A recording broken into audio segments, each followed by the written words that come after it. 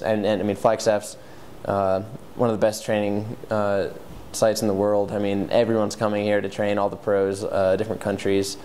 So I mean, it is the best place, I think, to train.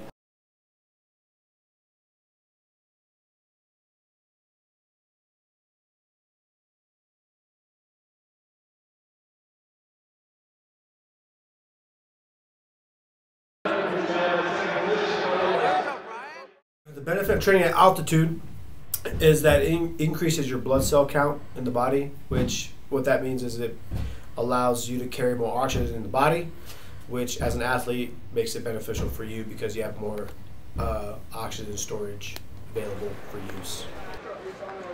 Especially with distance athletes, where most people will run out of oxygen in their blood cells. Typically people that train at altitude will be able to keep going.